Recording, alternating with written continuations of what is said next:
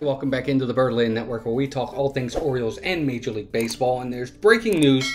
Today, of course, is July 30th. It's the trade deadline. Teams are making tons of moves, and the Orioles are not exempt from that. They have just announced, well, actually the Orioles haven't announced, but there's a source that states that the Orioles have traded to the Miami Marlins for none other than left-handed pitcher Trevor Rogers.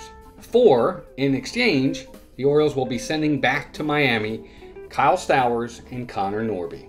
So kind of a big trade for the Orioles here. Norby and Stowers, we'll get into them in a minute. For the Orioles, it's a left-handed pitcher in Trevor Bauers. This year, he's been up and down. He was bad early. He's been better of late. He has a 4.53 ERA on the season in 21 starts with 85 strikeouts and a 1.53 whip over 105 in the third innings. So he's gotten better over the last 11 starts, and hopefully that will continue for the Orioles. But it gives them another left-handed arm in the rotation, and I think it's a good fit for the Orioles. That being said, the Orioles had to give up some stuff to get this guy. I mean, they had to give up Connor Norby, who had been starting at second base recently, and a big hitter in Kyle Stowers, in my opinion. Now, you know, for Stowers and Norby, both of these guys have been up and down with the Orioles all year. Stowers has been the biggest one, and he's never really had a major place in the Orioles lineup or on the Major League club. He's been up and down so much.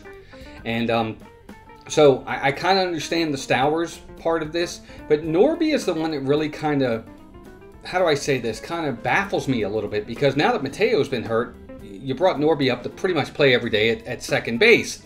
Well, now that you've traded him, the only thing I could think is, do you put Jordan Westburg at second so that you can call up Kobe Mayo now? Is that the plan here?